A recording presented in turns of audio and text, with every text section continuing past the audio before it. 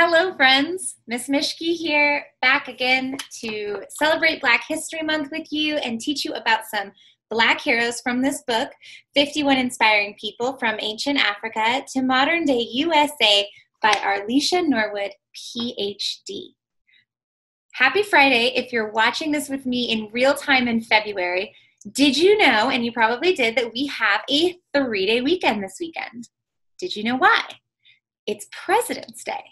What's President's Day? Well, it's a day off from school in our state, and all the states except for, I think, 13 for some reason don't celebrate it. I digress. President's Day is the third Monday in February. It's like originally kind of close to Washington's birthday, and then they started celebrating Lincoln too, and now it's kind of recognized as this day where we celebrate the lives of all of our U.S. presidents. So guess which hero I'm going to do from this book today? That's right, President Barack Obama. All right. Barack Obama was born in 1961 in Hawaii to an American mother and a Kenyan father. Barak was an excellent student throughout his childhood in Hawaii, and he even spent some time living with his family abroad, which means overseas. Barak had big goals after he graduated high school, and he decided to attend Occidental College in Los Angeles before transferring to Columbia University in New York City. But he wasn't done studying yet. After Columbia, Barak went to law school at Harvard, where he became the first African American to lead the Harvard Law Review. Once he finished law school, Barak moved to Chicago, where he worked to support local communities. In 1996, Barak began his career in politics to continue helping the communities that he loved. He served 3 terms in the Illinois State Senate before becoming a United States Senator in 2005.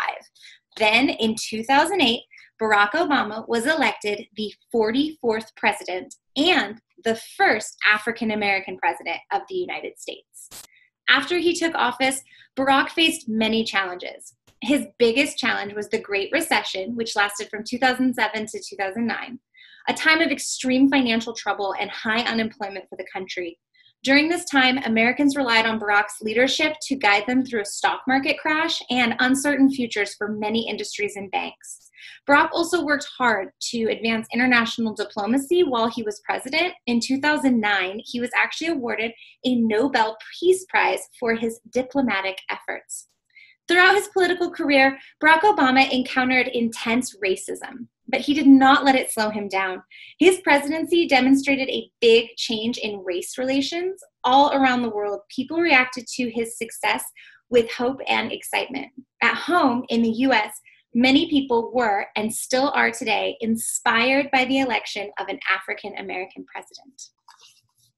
Here is a quote from Barack Obama. "Keep exploring. Keep dreaming.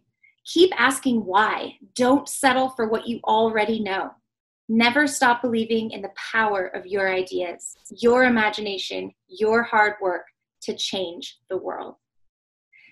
So, you can find a ton of resources to learn more about Barack Obama, but one of the coolest ones is this book that he wrote, and it is called Of Thee I Sing, A Letter to My Daughters.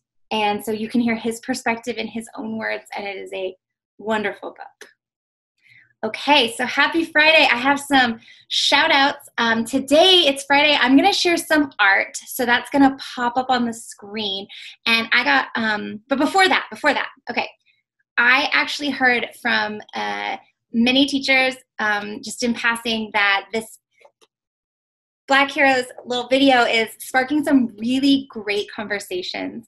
It makes my heart so happy to hear. And I want to give a big shout out to Mrs. Chambers' class. I heard that you were having some awesome discussions. And it's so important for us to learn about Black heroes. Black History Month, we tend to focus a lot on slavery and the civil rights and a few big moments, a few key people. So I'm just hoping that this is helping you to have a better understanding of all the contributions that African Americans have made to this country, because it's plentiful. Anyway, let's get on with some art. I'm going to show you some art from 2 different 3rd grade classes at Opportunity Elementary. Mr. Walters and Mrs. Thompson's classes both created some art, so here it is.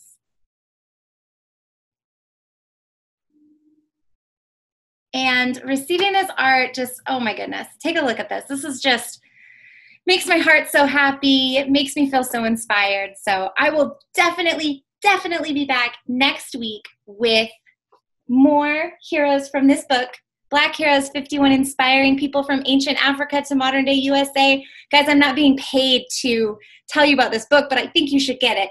And, you know, like and subscribe and email me what you're doing to celebrate Black History Month. I would love to hear more from you. Take care. Have a good long weekend. Stay safe and keep learning. And I'll see you next week. Goodbye.